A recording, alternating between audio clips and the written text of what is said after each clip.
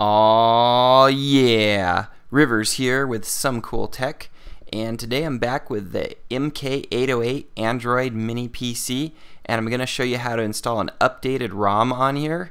This ROM is got some new improvements over the original ROM. It's rooted and it's faster. It's fixed a few different problems that we have, so I've pre-configured a few things on here already, but we can take a look. And we can see now that the CPU frequency has been fixed. It's now running the full 1.6 gigahertz. So there you see 200 megahertz on up to 1.6. It was 1.2 before. And I think that's helped out with the speed a little bit here, because now it runs, I've got 65 all the way up to 70 on the Lin pack there. And here's some of the other improvements. You've got the capability to reboot or power down the MK808 now. And if you power it off, you still have to pull the power cord out after you're done. The light stays on, but it's still a lot better than pulling the power cord in the middle of it running. Here's your super user mode, so you've got full root access on here, which allows you to install a lot of cooler apps. I'll put a link in the description below to both the 1.4 and 1.5 ROMs. The 1.5 is not quite perfected yet, so that's why I'm sticking with the 1.4 for now. Alright, we're here at Freak tab, and this is where you get the finless 1.4 rooted ROM for your MK808. So first thing you need to do is create an account. I'll put the link to the ROM location in the description below, but create an account. Be sure and check this Remember Me box or you won't be able to download the file. Log in. Okay, and this is the link to where the rooted ROM is. There's lots of information in here, but basically click this file here. Click this, download it. Save it to your desktop. Once you get the file saved, I put it on my desktop in a folder. Go here and extract it. So extract files here. You'll get this folder. Inside this folder is all the things you need to flash the ROM, and it's actually pretty simple, but here's your flashing tool. Here's your readme text with step-by-step instructions, which I'll tell you most of it, but I would say definitely read over it because it's easy to mess things up on here. Here's your flashing tool.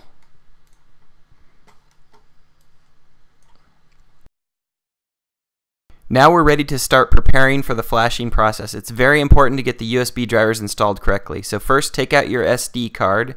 I'm going to plug in this HDMI adapter, plug that into the cable, and the cable is going to go into my monitor, which is a 2-monitor setup, so I can see Windows on one side and the Android mini PC screen on the other. Next, you plug the USB directly from the back of the computer into the OTG port on the MK808. You should hear the ding when it connects, and that means that Windows is installing the USB driver. This is just a generic driver though, kind of like a driver for a thumb drive.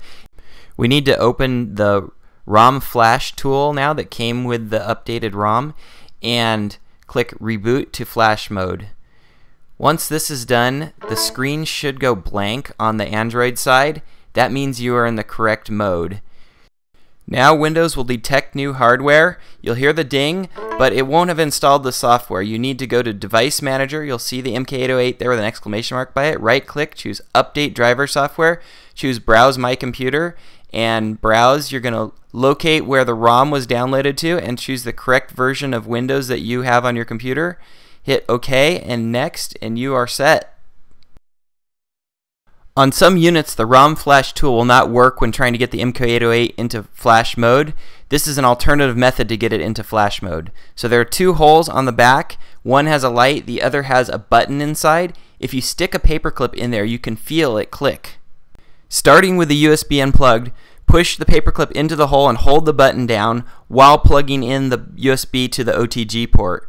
Keep holding the button down for about 7 seconds. You should hear Windows ding.